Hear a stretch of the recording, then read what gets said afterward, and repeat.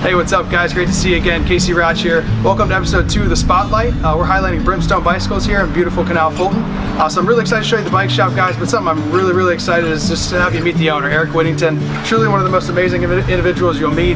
This guy does everything from selling bikes here, works with veterans with PTSD. He's on city council and does so much behind the scenes with the kids in the community. Truly an amazing person. I can't wait for you to meet him. My name is Eric Whittington. I'm one of the owners of Brimstone Bicycles.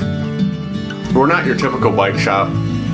Most of the people that come in here, it's not really just to buy bikes and things. It's kind of a place to hang out and be and learn and feel like you're part of something here.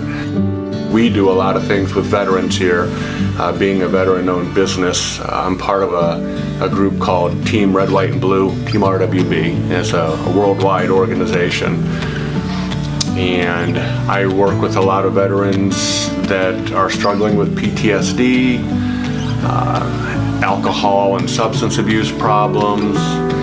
Rather than them just going to counseling sessions week after week or month after month, we do training with them, like running and biking and swimming and hiking and community events, and even just hanging out here drinking coffee for an hour or two, just to help them start feeling better about themselves and getting them back into society at a whole new level. And that's kind of what we do here. The bike shop's just a tool for us to be able to do things like that.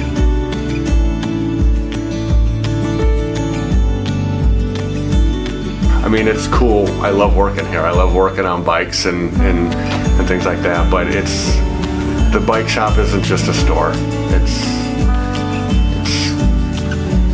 kind of became part of people's lives, I guess you could say. Well, there you have it, guys. Thanks so much for hanging out with us today. So you got to see Brimstone Bicycles here in downtown Canal Fulton. Got to meet the man, the myth, the legend, Mr. Eric Whittington. So he does a lot here, guys. Stop in for all your bike needs, but also if you have an interest in running or getting involved with the community events, this is one of the guys you want to meet. Such a great guy, and he's happy to help you out. So thanks again for stopping out. We'll catch you next time.